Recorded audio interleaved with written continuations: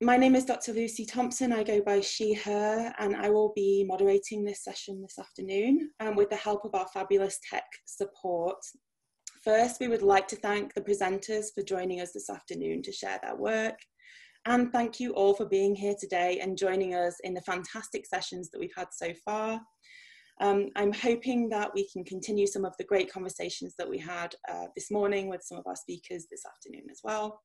I've been asked to notify all attendees that the session is being recorded and to remind everyone to please stay muted with videos off unless you are presenting or asking a question. So we have 4 presentations in this panel. First, Yuanfang Dai will present her paper, Finding Chinese Feminisms in Transnational Feminisms. Second, Caitlin Barker will present her paper, International Anti-Colonial Womanhood, Marthe Moumié's Political Thought and Chinese Knowledge Production on Cameroon, 1956 to 1965. Third, Dr. Odirin Omiegbe will present his paper, The Role of Women in Conflict Resolution and the Post-Conflict Environment in the Global South. And then fourth, Dr. Jacana Thomas will present her paper, Sisters Are Doing It for Themselves, How Female Combatants Gender Peace Agreements in Civil Wars.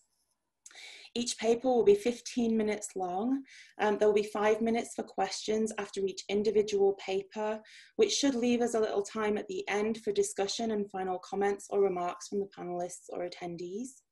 And when the time comes, please ask questions by raising your hand or by typing this into the chat so that we can field the questions in order. So, without further delay, I am delighted to introduce our first presenter, Yuanfang Dai. To present, Dr. Yuanfang Dai is an assistant professor of writing and philosophy at Michigan State University and a faculty fellow and affiliate faculty for MSU's Center for Gender in Global Context. Her research areas include feminist philosophy, social and political philosophy, ethics, and critical cultural studies. She has a special interest in gendered identity, cultural dynamics, transcultural experiences, and feminist solidarity across cultural differences. She is the author of Transcultural Feminist Philosophy, Rethinking Difference and Solidarity Through Chinese-American Encounters, which was published in 2020. And she is currently writing a monograph tentatively titled Chinese Feminist Philosophy, Theorizing Chinese Feminism in Transcultural Contexts. She will now present her paper, Finding Chinese Feminisms in Transnational Feminisms. Please join me in welcoming Yuanfang Dai. Hello. Now I cannot see cannot share the screen.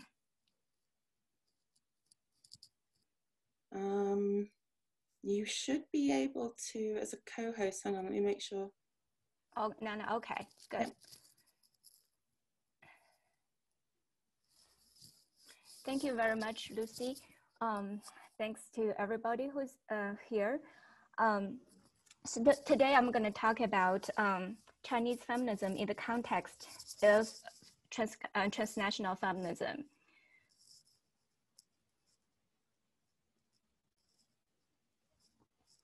There are 2 politically loaded themes that I'm going to cover very briefly today. One theme is the knowledge production and asymmetrical distribution when Chinese feminists encounter transnational feminism. So I understand international feminism, transnational feminism, and global feminism, they have a history and they refer to different things, but in today's presentation, just use international feminism, transnational feminism exchangeably with acknowledgement of the differences among these concepts. The second theme is discursive power relations in the knowledge production of Chinese feminist scholarship. I'm going to talk about women's studies in China. So before 2000, women's studies in China emphasize practical women and development projects. So this is mainly NGO-based work. And in the 2000s, a shift from applied research, which is more like empirical research or NGO kind of like work, to focusing more on curriculum development and scholarship. So it's more about this women's studies as a discipline. There are shifts and changes in the 90s and the 2000s. The discourse on equality in China shifted from man-woman equality to gender equality in the 90s. We used to use like men and women, but gender was a new concept to Chinese feminist scholarship in the 90s. Though this was also when Chinese studies scholar separated women from class, which opened up space for demand for new theories, because women were considered as part of the proletarian class. So as the class was liberated, women was part of it. Next, I'm going to focus on gender in China, because this is one, if not the concept in feminist scholarship in China, but it's one of the most important concepts.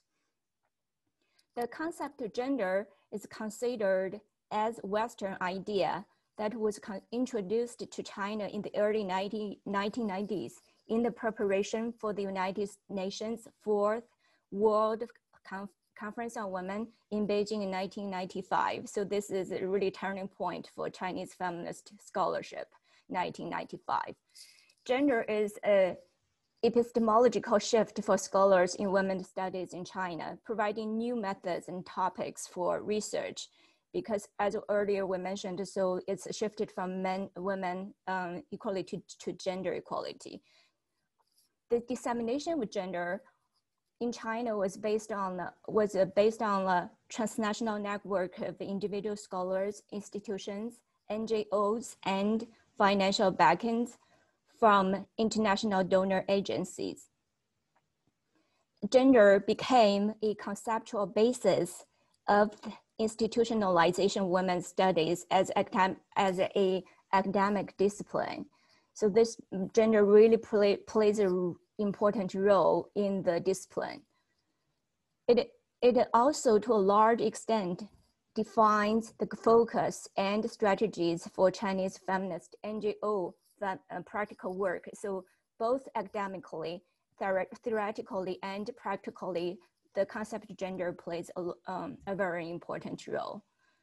However, people have reservations about this concept. A small group of Chinese feminist scholars are dubious about the introduction of Western feminist concept into China. They were considering, on the one hand, there's a necessity of adopting developed feminist theories, and the gender is part of that. And on the other hand, the nationalist discourse and to resist Westernization. So they kind of caught in between these two things. At the same time, indigenization, so in this context, it mainly means localization in Chinese called Bantuhua, is really can make it local, becomes a representing voice in women's studies. And because this small group of scholars wanted to localize Western concept to local uses. So this, what they do is actually an act of epistemic disobedience. Take a broader perspective. It is resentment of a Western pressure to adapt to seemingly universal systems of knowledge and the articulation of the particularity of the postmodern, post-socialist situation. So it's really they really thought about under the pressure, and they wanted to have some sort of unique version of Chinese feminism. And it indicates acts of epistemic disobedience against knowledge making entrenched with empirical or colonial purposes, such as the US and neoliberalism. And then neoliberalism already kind of is something that's for debate, but some scholars thought that that's the reason for some of the introduction of gender to China. So there are consequences of the introduction to China, of gender to China. One consequence is that gender became the representative of a universal and normalized feminism, and by accepting gender, Chinese feminism is assimilated to that standardized feminism. In other words, the particularity of Chinese feminism became local application of a US-oriented universal feminism. So that is this US version of feminism became universal, and Chinese feminism became a local practice or application of that universal feminism. Another consequence is that the embrace of the concept of gender implies a break with the social tradition of women's liberation, and thus discredits the accomplishments of a socialist feminism, because before the introduction of gender, there was like a feminist discourse based off this tradition of a women's liberation, the socialist feminism. But after the introduction of gender, so the discourse was changed. And these two consequences are directly related to the speculations or the difficulties or the troubling side of the dissemination of gender in China. The difficulty lies in maybe a few aspects. One of the difficulties is that the dissemination of gender, along with its major financial backing, is suspected to carry colonial or neo-colonial complications. And also Western funding agencies, in particular the Ford Foundation, played a fundamental role in pushing Chinese women's studies into particular ways of connecting with the international tracks in the 1990s. And also, the Ford Foundation funded the majority of women's studies from conferences and seminars, as well as NGOs' Women Development Project, both academically and practically. Pretty much the Ford Foundation funded the majority of these activities, about 90% of them. Let's talk about this international community, which is a very interesting topic. Chinese feminist scholars know that many projects and ideas and much of the funding come from abroad in the name of the international community. So I had a quote there because international in the sense a very interesting international. So I use this quote, however, use the quote from this scholar whose name is Mindong Chao. So she said, "We are mostly in the dark or reluctant to question what role the terms gender, development, and NGO play in the neoliberal development agenda, and how this discourse has ensured that gender has a place within international social movement." So people were not sure, like, so what this international community means. So next we move to this international feminism, say a few words about, to me, it's like more like a new ideological formation. International feminism is US oriented, and to a large extent, it's based off US liberal feminism. And I borrow this statement from Tani Barlow. So she's mainly saying international feminism is US Ford Foundation funded project for documenting crimes allegedly fomented by nation states against the world's women. So that means it means that the concept of gender or women or international feminism is financed by international donors, especially US Ford Foundation, and to really kind of challenge these crimes that each nation state allegedly forced on their women. And there's also this concept of Asian women and the paradigm of development, mainly in the form of NGO work. The presumed connection between the category of gender and the paradigm of development in Asia. Female bodies in political economy, the Asian female labor bodies working in the specific places that are called transnational sites of exchange and exploitation. So think about, some of the clothes we wear, like from shop, like a Gap, for example, like probably from some of the factories that a lot of Asian women work in.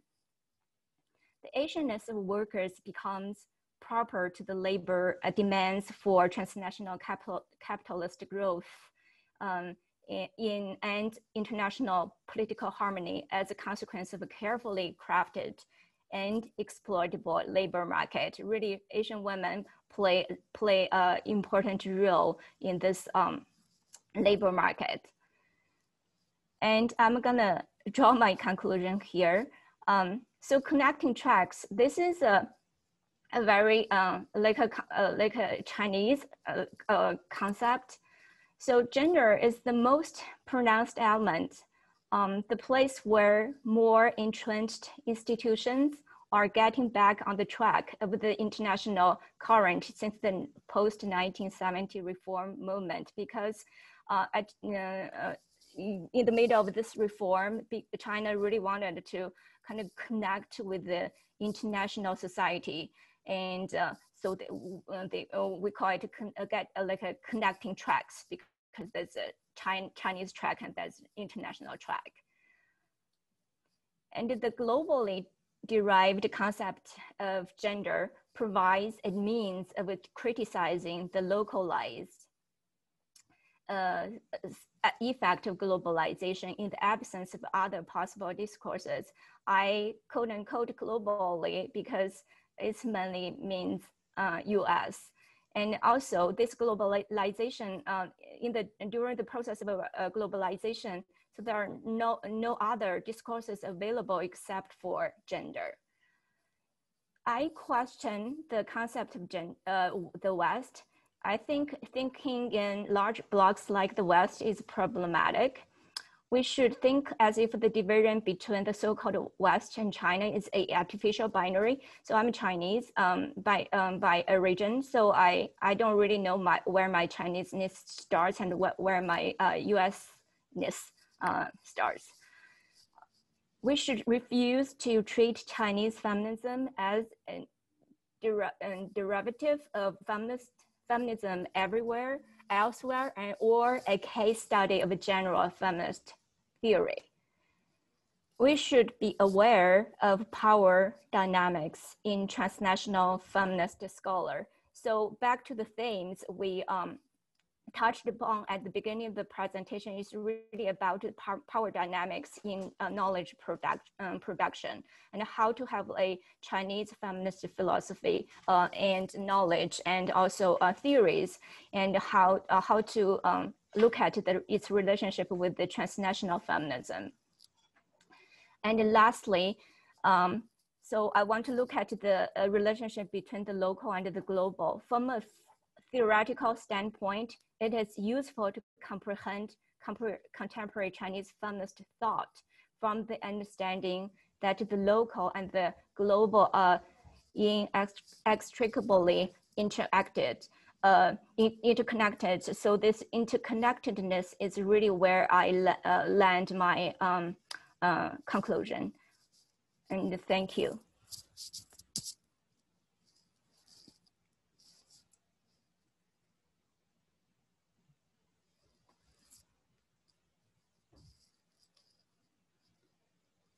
Thank you so much, Yuanfang, for that presentation. It seems to go by so quickly, but contains so much rich information about your thinking, specifically on transculturalism, transnationalism, internationalism. I wonder if you could just stop your screen share right now so that we can go to some questions. We have about 5 minutes between each speaker, so I'd like to open up the floor. If anybody wants to raise their hand, unmute, offer a question in the chat. I want to put it out to the audience here.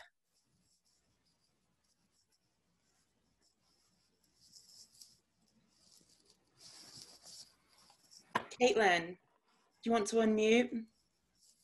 Yes, sure. Thank you so much for your presentation, Professor Dai. I really found it very interesting. I was hoping you could expand a little bit more on your point about how there's this discursive break between using man, woman, I'm assuming that's nan-yu, right, and gender. Was that just limited to like the NGOs and gender studies? To what extent has gender been taken up as a term that has political currency with, say, like the CCP? Do they use that term as well? Yes, CCP. Yeah, that's a very good question. So gender is so dominantly present in Chinese academia and also NGO work, both academic and practical. So I remember when I was little, like, so we didn't use the term like gender much. Gender mainly on like forms, like, so you have your name, then you have a gender, like some male, female. But so Chinese scholars really had a hard time distinguish sex and gender. So to them, like gender is more like a social sex. So there's a social dimension.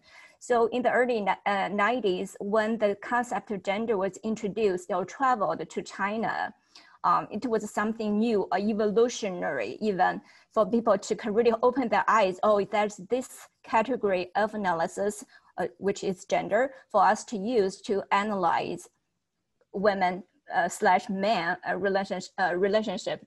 Because before it's really man, women, so talk about biological differences, and that's like in the maybe in the 70s, and the Iron Girls, like women holding up half the sky, as tough as guys, so women can do anything. But then gradually realize, no, we are women, so we have our own like differences from men. Therefore, the introduction of gender, the concept of gender to China, really kind of lend them new language to really talk about women as women. So, and then the official discourse, also the concept of gender was packaged into a lot of official documents, like United Nations documents, and also through the preparation for the 4th UN Conference on Women in China in 1995. So a lot of official documents and meetings and gender training, gender mainstreaming. So it really means make the concept gender as the mainstream concept, like a concept of analysis. Therefore, it kind of gradually, but also abruptly, kind of landed in China, both academic and practically in NGO work. Of course, they got funding from mostly from the Ford Foundation, and they use the rhetoric of gender to guide their work. Thank you. I have another question in the chat from Jamie Monson, who asks, how do you see the possibility of South-South connections and how these are positioning China-West or local global frameworks, or perhaps repositioning those frameworks? Thank you for this great question. I like the idea of South-South. One of the things I've been trying to do, like in my academic work, is to cultivate a transcultural approach, and so which I did in my in the book that came out, and also in this one that I'm working on, is transcultural perspective, so that like these cultures, the U.S. culture and the Chinese culture, for example, or cultures in the South. And I remember when I was little, we talk about like Asian and Latin Americans and Africans, like a brother and sister, should go hand in hand, things like that. Really South and South collaboration really, and solidarity and transnational and transcultural solidarity is one of the themes that I really focus on. But unfortunately, I think predominantly multiculturalism is really one of the main discourses in the United States. We look at each culture as if they have clear boundaries. And so there's West. When we talk about West, we really we know what we are referring to, but not exactly. But I really like the South-South idea. Thank you. Thanks, Yuanfang. And I'm hoping we can come back together at the end, but I'm going to now move up onto our next speaker. So our second presenter, following Caitlin's wonderful question, is actually Caitlin Barker. Caitlin Barker is a third-year PhD student in the History Department at Michigan State University, where she studies modern African intellectual history with a particular interest in China-Africa relations during the Cold War. Her dissertation will investigate how a diverse array of Cameroonians mediated Chinese knowledge production on Africa and imperialism during delegation visits to the PRC, and as they hosted Chinese delegates in Cameroon. Prior to beginning her PhD, Caitlin served as a Peace Corps volunteer in Cameroon and spent 3 years teaching in the PRC. She will now present her paper, International Anti-Colonial Womanhood, Marthe Moumié's Political Thought and Chinese Knowledge Production on Cameroon, 1956 to 1965. Please join me in welcoming Caitlin Barker. Wonderful, thank you. Let me just share my screen.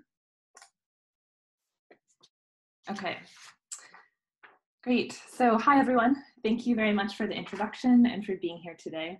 The research I'm going to present began as a section of my MA thesis. I plan to expand on it in my dissertation, which will explore how Cameroonian delegates to the PRC helped mediate Chinese knowledge production on Africa from the 1950s to the 1970s. This research is still very much in progress, and I look forward to your questions and feedback. In an interview for Swiss television in November 1960, 5 days after her husband was assassinated in Geneva by the French Secret Service, Marthe Moumié spoke frankly of the dangers she faced as a Cameroonian anti-colonial activist. When the male interviewer began by asking her whether she had been aware of her husband's political activities, she responded, quote, "Of course, not only was Monsieur Moumié my husband, but he was also my comrade in arms, because I myself am a militant of this party." Given that her husband had just been assassinated for his anti-imperialist activism, this bold declaration of affiliation with the UPC, Cameroon's main anti-colonial party, constituted a significant act of bravery and defiance. Shortly after she gave this interview, Moumié sent her only surviving daughter to the People's Republic of China for safety and to study, exemplifying the close affinity both she and her husband felt towards the PRC. In her activism, interviews, and writings, Moumié navigated between multiple roles: loyal wife and devoted mother, professional nurse, and anti-colonial militant, demonstrating the multifaceted nature of Cameroonian anti-colonial womanhood. She inhabited these roles simultaneously, but strategically emphasized one or the other depending on the context and her particular goals. This paper will analyze Moumié's multifaceted anti-colonial womanhood by close reading her writings from 1961 and 2006 on anti-imperialism and her relationship with the PRC state. Closely examining how one Cameroonian woman writes about her own experience of the global Cold War, and tracing one facet of her many international linkages, allows for new perspectives on African women's engagement with global anti-imperialism. Born in 1931 in the South region of Cameroon, Moumié's life intersected with a wide array of global forces and international actors. She attended a school run by American Protestant missionaries and later became a nurse in the French colonial health system, where she worked alongside her husband, Félix Moumié, the Dakar-trained doctor and eventual leader of the UPC. Moumié herself was editor-in-chief of Femmes Camerounaises, the newspaper of the UPC women's affiliate Union Démocratique des Femmes Camerounaises, which I will call UDFEC, which was supported by the Women's International Democratic Federation, or WIDF. Until the French expelled the UPC from French Cameroon in 1955, Moumié worked as both nurse and anti-colonial activist wherever her husband was posted in the colony. After 1955, she and fellow UPC and UDFEC leaders lived in exile in a variety of African countries while continuing to carry out their political activities from afar. British Southern Cameroons, Khartoum, Cairo, Conakry, and Algiers all served as temporary homes for Moumié. Moumié left behind two major writings, one written in 1961 when she was 30, and the other in 2006 when she was 75. Although both are framed as biographies of her famous husband, they are in many ways more revealing of her than they are of him, and I argue that both can be read as autobiographies. She wrote each one in direct response to global imperialism. The slim 1961 pamphlet without a title was published shortly after her husband's assassination, while she wrote the 2006 book to counter French legislation requiring teachers to emphasize the, quote, positive aspects of French colonialism. Because Moumié was trained as a nurse and worked for several years within the French colonial health system alongside her husband, a doctor, she is able to speak with particular eloquence and authority about the relationship between health, the body, and French imperialism. In recounting her husband's medical training in Dakar, she notes that the university he attended did not grant medical degrees of the same equivalence with those in the metropole. Rather, Felix was granted the title African Doctor, so as to, quote, clearly show that it was a purely African position that could only be exercised within Africa, always under the supervision of a doctor from the metropole. In Moumié's view, this two-tiered medical education system was to have fatal consequences for her husband. According to her 1961 account, when Felix Moumié fell ill in Geneva, he self-diagnosed his symptoms as those of thallium poisoning, but the Swiss doctors did not believe him for several days. Thus, in her analysis, quote, the incorrect diagnosis and the incorrect treatment contributed to the rapid progression of his illness. Granted, it is far from certain that an earlier diagnosis would have saved Felix Moumié, and it is also unclear how Marthe Moumié knew about this interaction, since she had no communication with her husband between the time that he was poisoned and when he slipped into a coma. Still, the fact that she presents it this way is significant, as it is part of her broader project to show the harmful effects of imperialism on the health and safety of her family.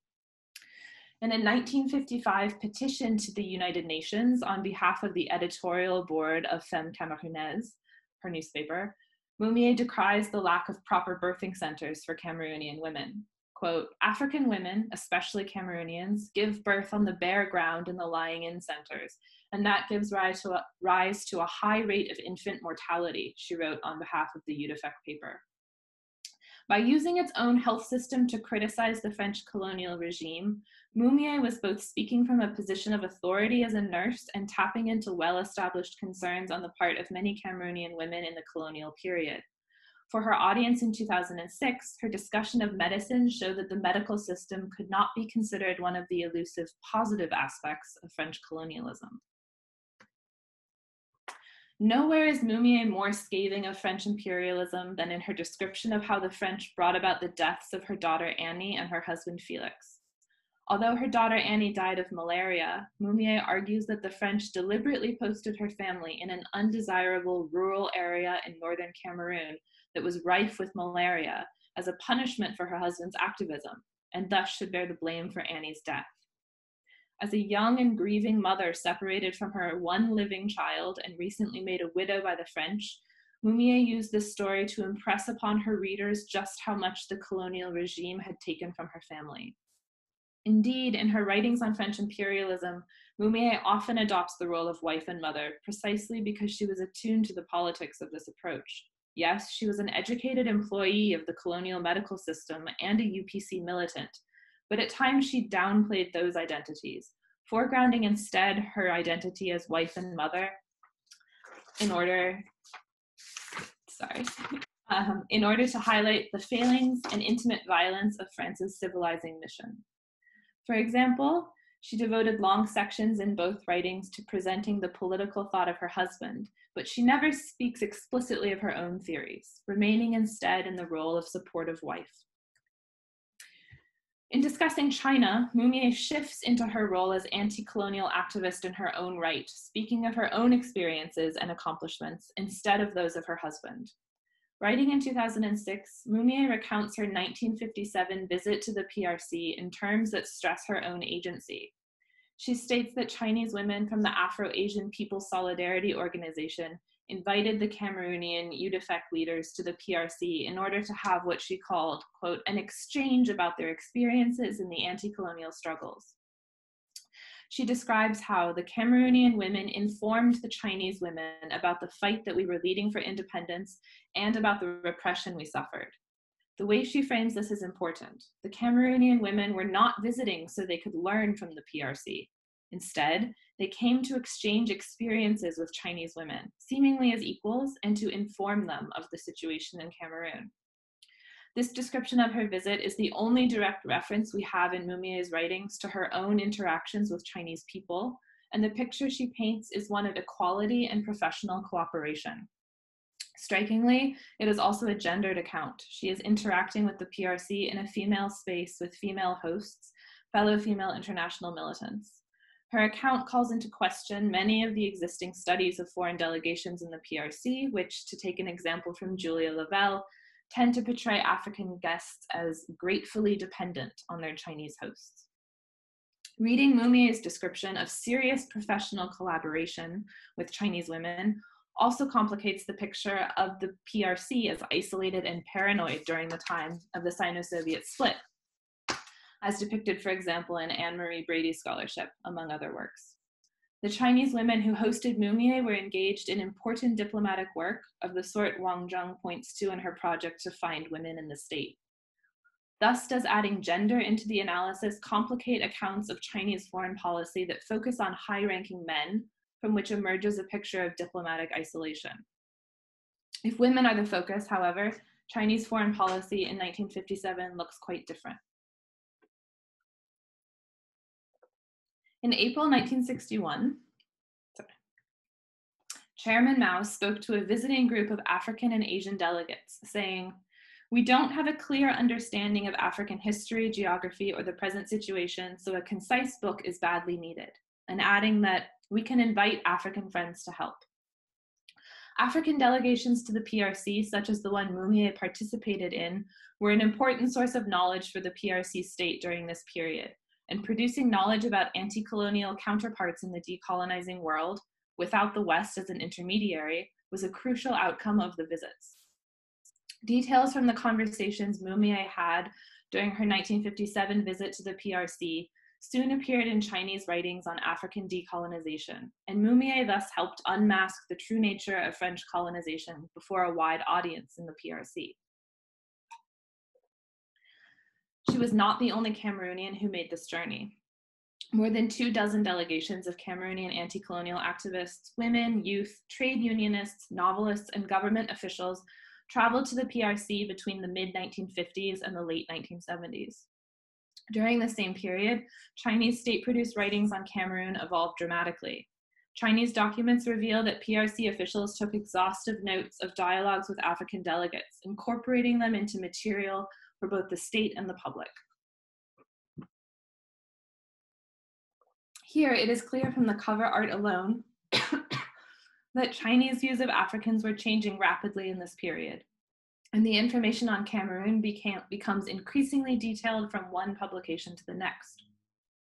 For example, although UDFEC was generally referred to as the women's wing of the UPC in most UPC party materials and in Western scholarship, the fact that the 1959 Chinese publication makes separate reference to them as Cameroon's Women's Federation indicates a familiarity with the organization that likely came about as a result of the UDFEC delegation's visit, and similar details appear in the 1960 publication as well. Reading Moumié's account of her visit to China, alongside Chinese publications on Africa, indicates that Moumié, in her role as anti-colonial activist, played an important role in mediating Chinese understandings of Africa. To conclude, To demonstrate the pernicious effects of French colonialism on the family and intimate spaces, Moumié writes as a grieving wife and mother who lost both husband and youngest daughter to forces she traces back to the French. However, in her discussions of China, she speaks instead as a worldly international anti-colonial activist, as it was in this capacity that she visited China in 1957. And in her indictment of the French colonial medical system, she writes from a position of authority as a trained nurse within that same system in order to unmask the French civilizing mission. Throughout, she is engaged in a deliberate project to challenge dominant historical narratives by writing herself, her family, and her party into the global history of decolonization in a way that emphasizes their ideological independence and agency within the confines of the global Cold War. Thank you.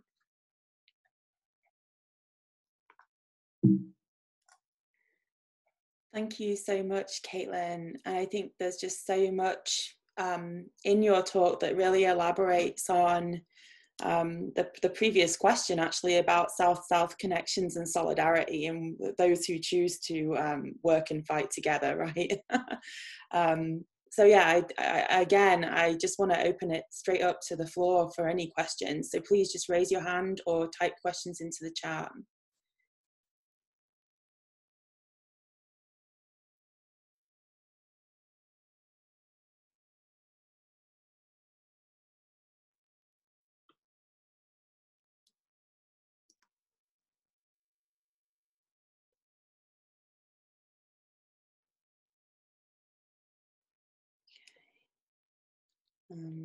I'm not, oh, here we go. Jacana,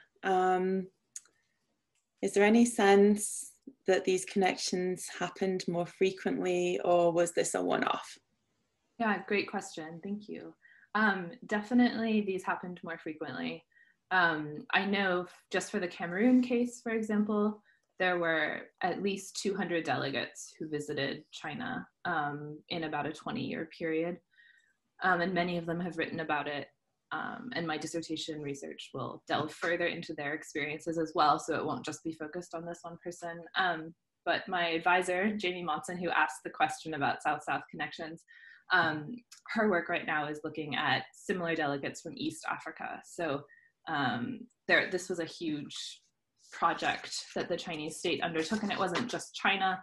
There were all kinds of people-to-people delegations occurring, especially in the socialist world, between like the 20s and the 70s, I would say. The Soviet Union is one of the examples that's been most studied in the scholarship, I would say. So the China-Africa connections were definitely more than just this one example. Thank you.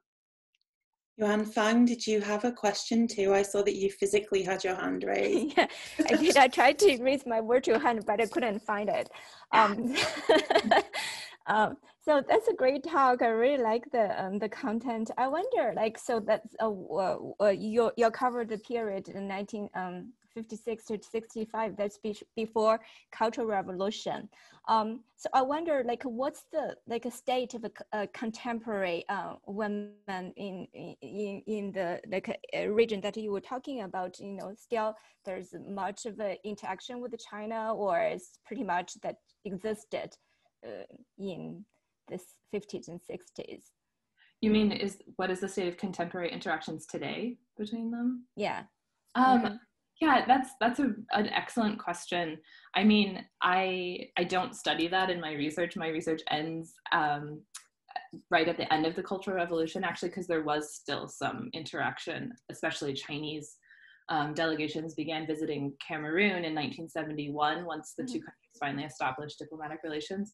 But I know anecdotally, I lived in the PRC for 3 years, and I knew a lot of Cameroonian students who are doing degrees in the PRC. So there's quite a lot of research actually on contemporary Cameroon PRC relations, in particular relating to economic relations and sort of environmental issues. Cameroon has a large like timber industry that exports to the PRC a lot, so a lot of people have studied forestry and things like that.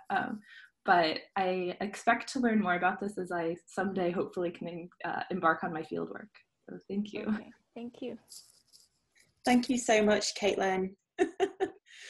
Okay, so I'll go ahead and introduce you, and then we can move forward with your paper. So we're really pleased to have Dr. Jacana Thomas with us today. Dr. Thomas is an associate professor in the Department of Political Science at Michigan State University. Her research focuses on political violence with an emphasis on the behavior of violent non-state actors. Her recent work examines women's participation in rebel, terrorist, and community-based violent organizations, how violence influences conflict resolution, the correlates of terrorist lethality, and the determinants of successful peace processes. She will now present her paper, Sisters Are Doing It for Themselves, How Female Combatants Gender Peace Agreements in Civil Wars. So please join me in welcoming Dr. Jacana Thomas. Okay, well, thank you. Can you see my screen just fine? So I'd like to just tell you that I might go through this quite quickly because this is not meant to be a 15-minute presentation, but I'm going to make it that way. So please bear with me. Okay, so today I'm going to give a talk about how female rebels can gender peace processes. And the specific research question I'm going to focus on here is how do female rebels influence peace processes, specifically in terms of the types of peace agreements they shape and the types of women-specific peace terms that are incorporated into these peace agreements. And one of the big innovations of this project is going to be to focus on which specific peace terms we see female rebels pushing for. So existing literature finds that in 40% of the conflicts that have terminated in peace agreements between 1975 and 2001, we see these gendered agreements produced, right? And when I refer to gendered peace terms or gendered provisions, what I'm referring to are terms such as all women and men should be equal, which was represented in Burundi's Arusha Agreement. Or that political partners or political parties need to ensure that social and political organizations adopt specific policies to promote the role of women, which was in Guatemala's Accord for Lasting Peace. And Nepal's Comprehensive Peace Agreement included a term that suggested that both sides should fully agree to the protection of the rights of women and children and to immediately stop gender-based violence, specifically sexual violence against women and children. So these are the types of gendered peace terms I'm talking about here.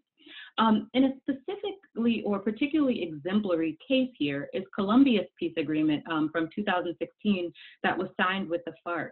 And although when we tend to think about peace agreements, we think about these highly militaristic documents that talk about cordoning off troops and demobilization and giving in weapons, this agreement had over 200 mentions of the word mujer or woman, more than 50 mentions of the word gender, which is very strange, or very different. And in this context, there were 20% of the negotiators were women, 40% of the peace delegates were women, and particularly important, which I'm going to focus on a lot in this talk, is up to 40% of the rebel group, the FARC, was composed of women, and some of these women were peace negotiators and delegates as well. In previous explanations for how Colombia's agreement has become gendered and why 40% of the agreements that are gendered have become so women-focused, has focused on three main classes of actors. The first one is about women's formal participation in the negotiation process. The second one is that they expect that these gendered peace agreements are going to be produced where women from, civilian women from civil society and these peace organizations participate. These are going to be more likely to be gendered. And then finally, scholars have focused on international governmental organizations like the United Nations, specifically UNIFEM or UN Women, and their role in gendering these peace processes or motivating the incorporation of women's interest in these processes. Most notably, these ideas fit in with this broader women, peace, and security agenda that was spurred by the Security Council Resolution 1325 in 2000, which says a lot of things, but one of the, I guess, most important for this project is that the Security Council reaffirmed the important role of women in the prevention and resolution of conflicts and in peace building. But this specific resolution focused a lot on how incorporating civilians and female peacekeepers would help to build and maintain peace. So this is kind of the picture that the 1325 and the resulting Women, Peace, and Security agenda has given us, that when we see civilian women side by side with peacekeepers, this is how we get this really stable peace, yet it's left out completely the role that female combatants or women within these conflicts might play in helping to, in some cases, further peace, but specifically gender peace. And this is particularly important in light of the statistics that show women actually often lack formal access to peace processes. And so although they seem to suggest that civil society and female negotiators from civil society are doing a lot of the heavy lifting, statistics thus far show us that only 9% of negotiators have been women between 1992 and 2011. 4% of signatories have been women, and only 2.5% of mediators have actually been women. So clearly, although there's some exceptions, we see that women's formal participation is really rare in this process, and so it doesn't help us understand a lot about how we get this large number of gendered agreements when formal participation is one of the primary avenues by which they expect these processes to be gendered. However, what we do know is that there's a large representation of female rebels around the world in these conflicts. So some of my work from Africa showed that in violent political organizations, 45% of these groups have women as members. When we just look at female combatants, so women in combat roles in these organizations globally, 40% of rebel groups have women in these roles. And again, other scholars have showed that 28% of contemporary rebel organizations have women in leadership roles. So women are more often represented as rebels than they are as formal mediators. And so one question is, what difference does this participation make for maybe the policies that are adopted, but then also the policies that are implemented? So the presentation today is really only going to focus on this first question about the policies that are implemented in these peace agreements. And I argue in this paper, which is part of a broader book project, that women should be able to impact this peace process because they both have the willingness to do so and the opportunity. So women have incentives, so a willingness to kind of push through this gendered peace process because women, like men, are political animals, right? They care about politics as much as men do. And one of the leading explanations for why women join groups are about political and ideological affinities. So groups that have egalitarian ideologies or specifically gendered ideologies that are pro-women, they're more likely to see women's participation in these violent political groups. And an example from the Communist Party of Nepal shows that women in the CPN joined the organization largely because of the class struggle, but a good proportion of them actually joined to rebel against gender discrimination. An even larger proportion said that even though that wasn't the primary reason they joined, that's the thing they liked most. And 15% of women suggested that that was one of the most important things that the CPN had to do to maintain their participation. So in other words, gender equality actually matters for the women who join these militant organizations. Another reason to believe that women have these incentives is that war transforms women's roles in society. They're often able to have experiences through participating in rebellion that they've never been able to have. However, these transformations are not always permanent, and we sometimes see regressions back to the status quo. So pre-conflict positions and status, women often go back to those things, even in context where women participated quite a lot in rebel organizations, but there were no peace agreements. These peace processes, however, offer this opportunity to submit some of these important changes because scholars have found that these peace agreements are legally binding documents that can prevent violent actors from backsliding on those promises that they've made to women and to society more broadly. So that can be the government, but it also could be rebel organizations. So in addition to this incentive, we also should think that women have the opportunity by virtue of being one of the primary parties to conflict. And so although scholars have noted that the primary way that we get these gender agreements is through civil society participation, or third-party participation, practitioners have showed that it's actually the primary parties, so governments and rebels, that are prioritized in getting to the table, often leading to the exclusion of some of these third parties. But if women are rebels, they already have a level of access that these third parties wouldn't have that mightn't allow them to have this level of influence.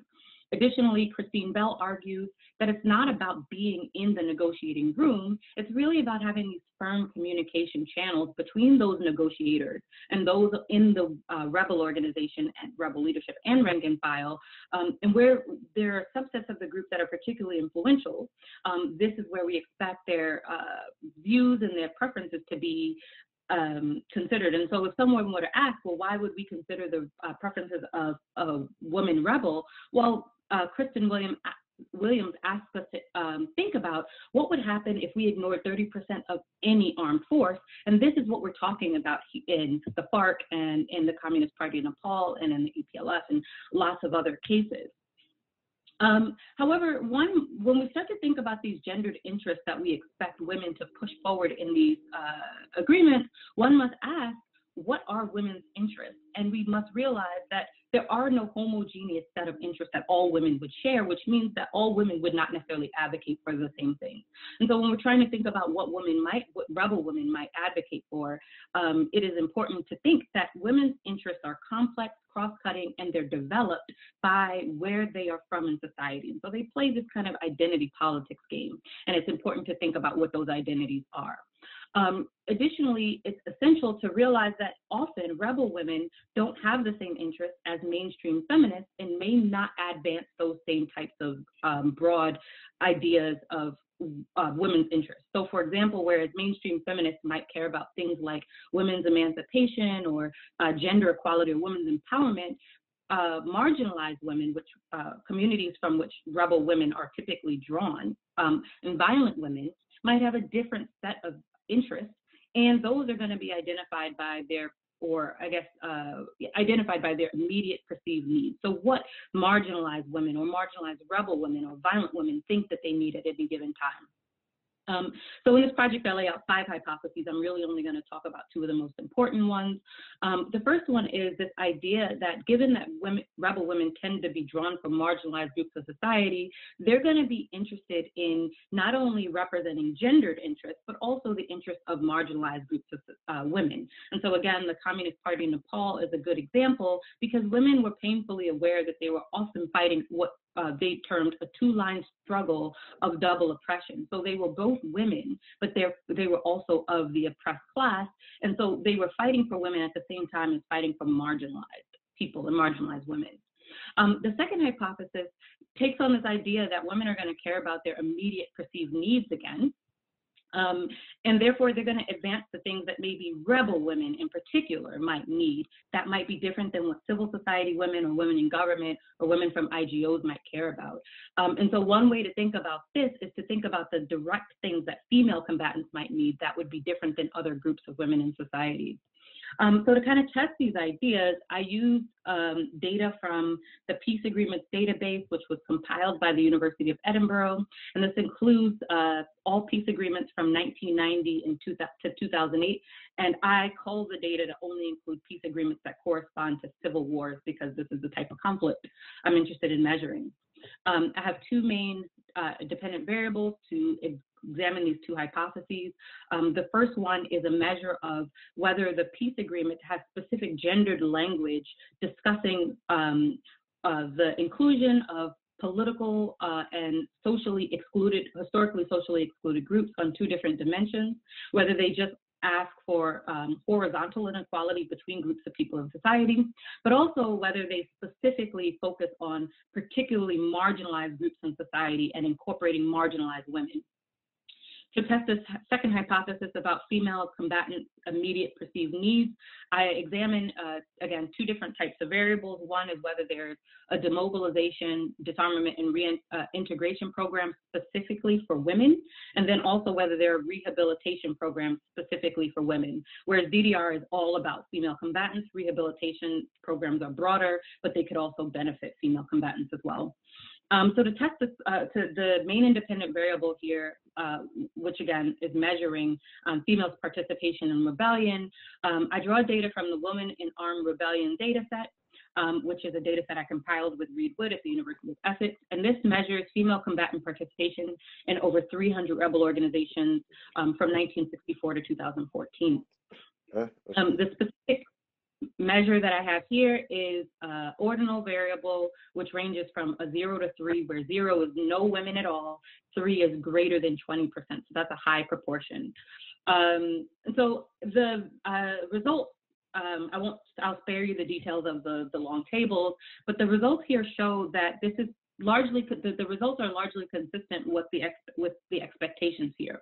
The first level, which says any gendered provision, shows that female combatants are not associated with incorporation of just any gendered provision, right? So if we look at all gendered provisions and aggregate them together, they don't really help push for just any type of gendered provision. They seem to care specifically about these women's issues that are intimately related to their narrow parochial interests as marginalized women and violent women. Right. And so they increase women's participation in a rebellion, increases the probability that women would, increases the probability of the incorporation of a demobilization, disarmament, and reintegration program that is specifically gendered, or a rehabilitation program that's gendered.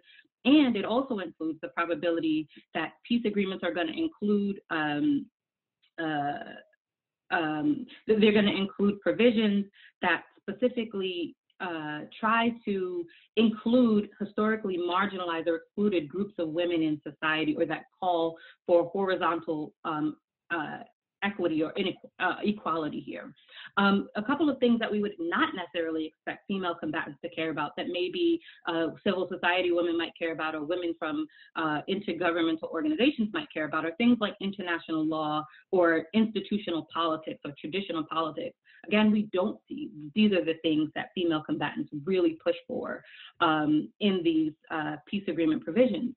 So there are several conclusions of this project that I'm presenting today. The first one is that female combatants actually do seem to have some influence over the peace process, specifically in shaping what peace agreements look like.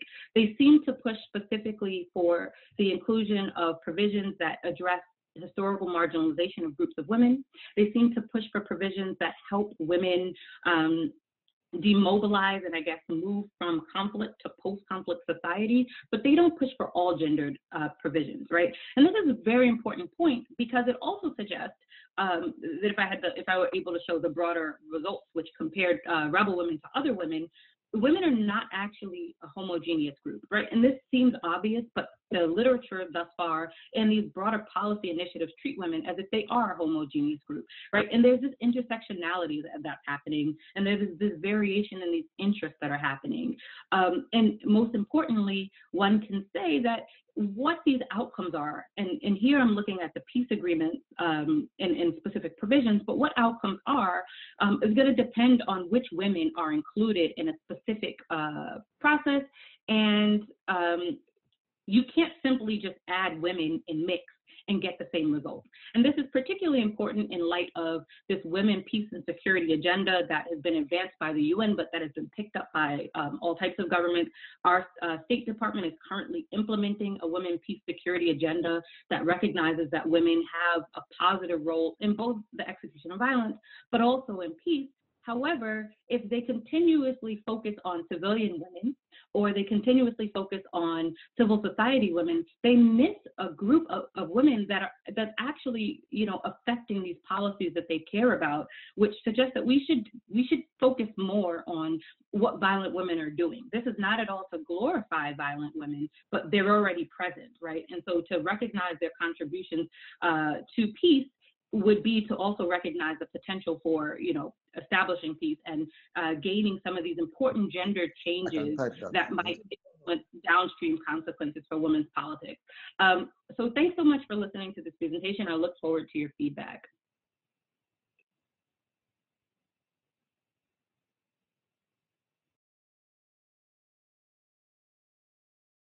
Thank you so much, Dr. Thomas. Sorry, I was muted there for that. Incredible walk through some amazing data, actually, and analysis.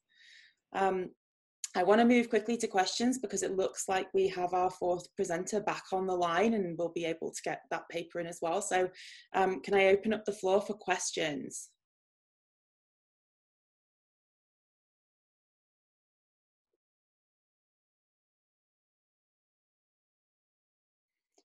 I think if I were to ask a question, it would be really, how much do you know about the experiences of women within these organizations when they come into the organization with this real desire for gender justice and kind of that part of the fight? Because I know in lots of rebel or left-wing organizations, a lot of the time those kinds of interests can be subsumed by a kind of dominant focus on class, for example, which really dismisses like feminist concerns. So I'm just wondering if you know. Absolutely. Yeah, so I mean, I think there are three answers to this. The first one is that all women don't actually come in with this strong gender consciousness.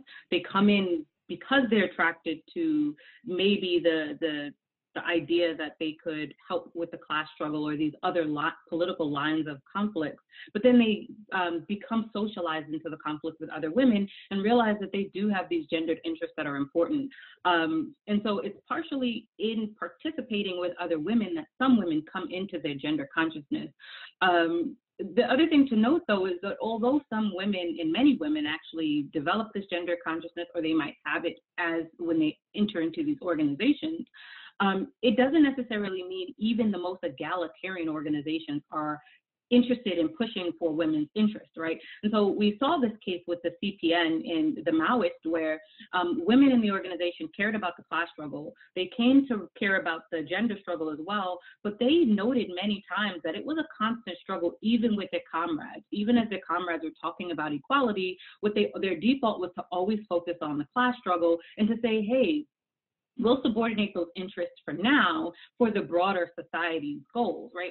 And the CPN's women were kind of relentless, and in some cases they got help from women on the outside, and so they were able to make changes in spite of their male comrades. And we also saw this in other cases, like in the Southwest People's Organization, where women were like, hey, we have these really important interests, you have to take the women's question up. And SWAPO says, you know, let's deal with the dominant issues that affects everybody. And when we win, we'll deal with your issues as well. And so it's not uncommon to see groups try to subordinate women's interests, and even leftist groups that we tend to think of as egalitarian. And so it's not as if it's not a monumental feat for women to be able to even push these interests through these peace agreements. It's actually quite hard.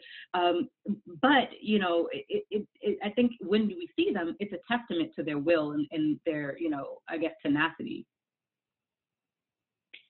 Absolutely. Thank you. Do we have any other questions from the audience?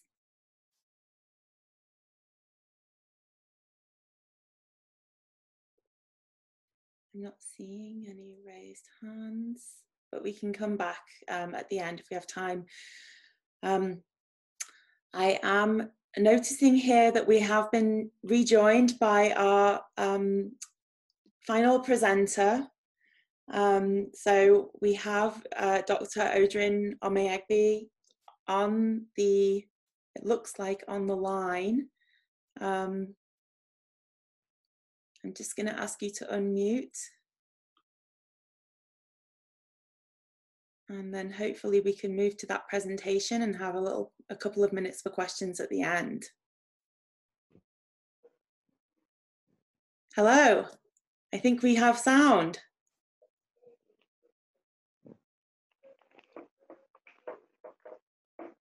Said you think we have sound now. We would like you to unmute.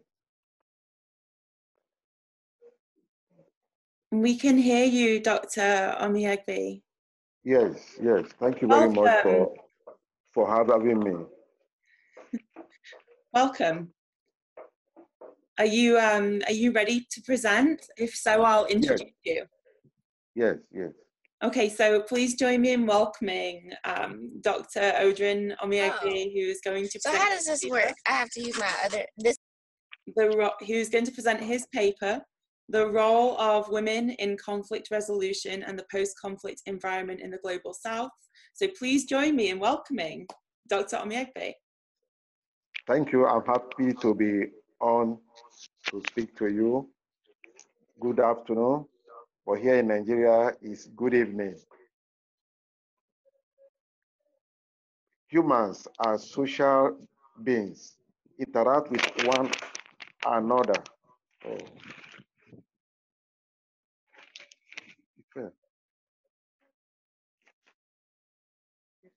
Mm.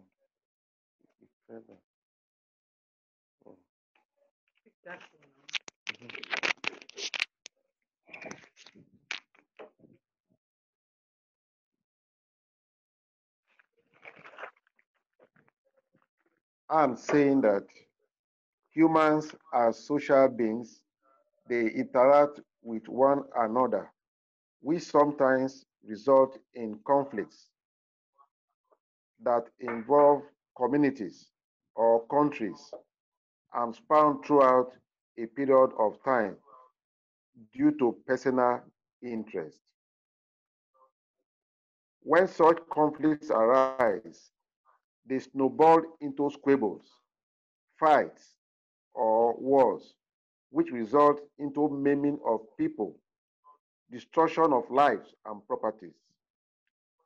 Nevertheless, United Nations, right from its inception in 1945, has been in the forefront in ensuring peaceful coexistence among nations and resolving of conflicts when they arise. Since the United Nations passed Resolution 1325 on women, peace and security in 2000, it has gradually been acknowledged that women should have a powerful and decisive role in conflict prevention and resolution. This is indeed laudable. However, what is the contribution of women, especially women with disabilities, as agents of peace in United Nations system? How do they function as mediators and in transnational justice processes? How can they promote or create a more gentle, equal society post-conflict? What challenges and opportunities do they face in doing so? What innovations exist that can help quantitatively and qualitatively improve their participation in peace process? How can United Nations sensitize nations to improve gender equality?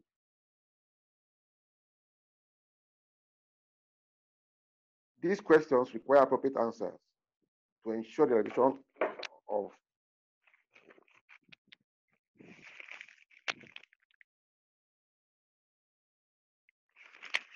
it requires answer to ensure the realization and active participation of women in peace process. To help me to arrive at meaningful conclusion, I decided to carry out a research and also use literature review. And I have some findings. Research was done here in Nigeria, in the Delta and Edo states. And these are the findings which I would like to share with you. The findings shows that women are active agents of peace in armed conflicts, and that they have done tremendously in places like Uganda peace talks in 1994, Liberia 2003, Goma Peace Conference, and many others, if you can find them in my paper. And given this extent of significance of women's role in global South, it is found out that they have low participation. And United Nations too have attest to this fact that women are ignored. If you look at their 2004 report, it specifically mentioned that although attempts have been made to include women in peace process, but they are relatively few. Having said that so far, the question I want to look at, which is the focus of this paper, what of women with disabilities? Their case is worst off. Because in Nigeria, persons with disabilities, they are stigmatized. They look them as inferior. And because of that, they don't allow them to participate in peace process. And in Nigeria, it is made up of patriarchal system, whereby the male dominates. Women are not allowed to talk. They don't participate in meetings. They allow them to stay behind. Men take decisions. And for persons with disabilities, their case is worst off because people look at them as inferior because of their disabilities. They don't know that persons with disabilities, they have innate abilities. And when they are properly harnessed, they'll be able to contribute meaningfully to the development of their society. But for people living in Nigeria, they don't recognize them. Instead, they like keeping them in homes. That's why if you go to some Nigerian cities, you see persons with disabilities begging for alms in busy junctions, religious places, because they believe that that they should be cared for, that they should live on charity. That is why they don't allow them to participate in this process. And persons with disabilities too, on their own, they have like a statistical attitude towards participating in peace process. They feel that because the society looks down on them, because they are being stigmatized, on their own, they now look inferior. So this paper is now concluding and making some recommendations that the United Nations government, and they should ensure that women participate actively in peace, because persons who have done so in past, they perform credibly well. Also, people with disabilities, they should be educated, and once they are educated, they will be able to move from the lower cadre or the inferior status which society has placed them. Then they will be able to contribute meaningfully in peace process. They should also ensure that women organizations, especially organizations that has persons with disability, they should be encouraged to form as associations whereby they can air their voices.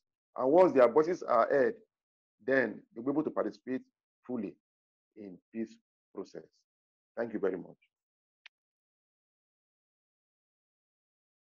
I'm true, yes. Thank you.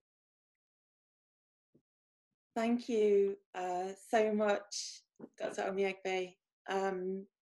I want to ask, because I know that there will be some people in the audience, and there's also some real connections between what we were talking about in the previous talk, around the kind of role of women as active agents in these kinds of processes and situations. If anybody has a question based on the specifics of this particular context, or something that you might be interested in from that perspective, just from the other panelists or people who've asked questions previously.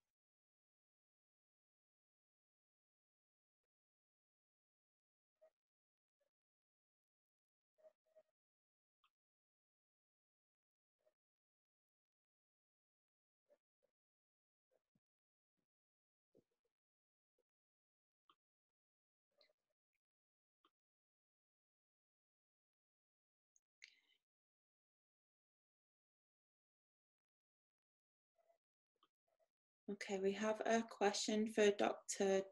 Thomas, but I want to make sure that we address Dr. Omiegbe's talk before we move on. Does anybody have any questions before we move to the final? So Dr. Thomas asks, are there any advocates for women with disabilities in Nigeria? Are these NGOs, or are they advocating for themselves? Yes, there are advocates for women with disabilities in Nigeria, but unfortunately, few persons with women with disability, they participate because most of them, they are not educated. in Nigeria, persons with disabilities, usually they don't educate most of them. Most parents tend to hide them from public glare because of the stigmatization that they face in the society. And parents of people with disabilities, people usually label them, they laugh at them. Because of that, they usually hide them from public glare. If you go to most homes, you find them at home. They are not educated.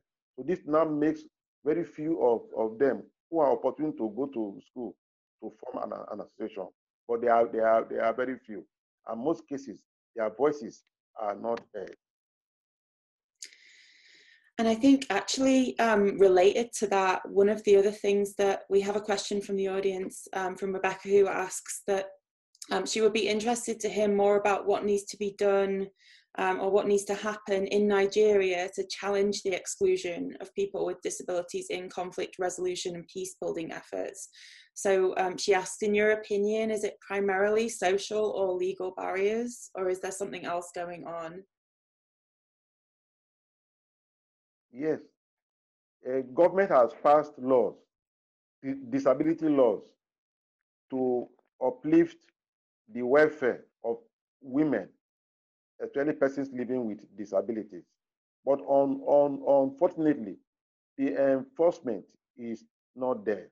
And I want to add this, that Africans, especially Nigerians, they are influenced by culture, by religion, and persons with disabilities. I can say some of them are like endangered species. They kill them like people with a hunchback, those with albinism, then those that are intellectually retarded. They rape them, the women. Some of them do it for diabolical purposes, believing that they will have some powers if they kill them. So because of that, most of these handicapped people, the same people with disability, like I've said, they hide. They tend to hide from public because of societal's attitudes towards them. Although, like I've said, the government has passed laws, but the laws are not being enforced. It's so unfortunate. I think as well that for those who attended the session before this on reproductive rights and women with disabilities, there's some clear ties there that we could expand into a conversation as well. So really, really interesting. So I don't know if Rebecca Camus is here, but I thought there could be some really great overlaps there in terms of when we're thinking about reproductive rights and disabilities as well. Before we finish, we did have another question for Professor Thomas. So I want to move to that if we don't have any further questions just before we finish, if that would be okay. Thank you so much, Dr. Omiegbe, and really pleased that we managed to hear your paper eventually. So Dr. Thomas, the question is, what do you think of the participation of women in the construction of narratives that manage to account for events of sexual abuse within revolutionary organizations due to the strong male charge in these groups, where there is a general silence about the recognition of these types of acts? From the cases that I've come across, specifically in Colombia, what's interesting is that there isn't anymore like a lot of silence around sexual violence, especially that which was perpetrated by the FARC itself. So many women have come forward since the peace agreement was signed and saying that I was also a victim of sexual violence in this organization, and they kept it secret for a long time, and they still supported the organization. So, I mean, I'm not exactly sure how to answer this particular question, because I don't think that during the conflict, women did I can't say that women did a ton during the conflict to challenge these narratives about, sexual violence occurring or not occurring, but it seems like now that the conflict is drawing to a close, women are more upfront and honest about the things that they perpetrated or the things that they participated in and the things that had happened to them. And maybe this is really important for truth and reconciliation and moving forward, and recognizing that there are so many people that are likely to be traumatized. Those are female combatants, male combatants, and just people, civilians in society that are traumatized by sexual violence and all kinds of gender-based violence. And just because you participated in this organization, even though women did have roles as commanders and they, you know, were at all levels of the organization, it did not mean that there was not also this type of gender-based violence happening at the same time. And so this is not specifically the focus of this project, but I do think that future research should help to understand how an organization like the FARC could claim to be so feminist, but at the same time be so awful when it comes to, you know, the treatment of women in society and in the organization. And I think that, like, one thing I'm finding about all violent organizations is this duality, several dualities, right? Where they could be pro-peace and pro-violence, where they could be pro-women and anti-women at the same time. And these things are not easy to reconcile. Wonderful. I think that's just such a comprehensive answer, and it deals with so many of the tensions in those organizations and movements and contradictions and difficulties. So we're about a minute over, so we've done really well keeping to time here. So I'm going to move to close the session. So I would really just like to thank all of the presenters for joining us today and for sharing their work, and really for everybody who joined us and for the really fantastic questions. Thank you for a great session. We'll see you back here at 3 p.m. for our book talk on Jewish women and power.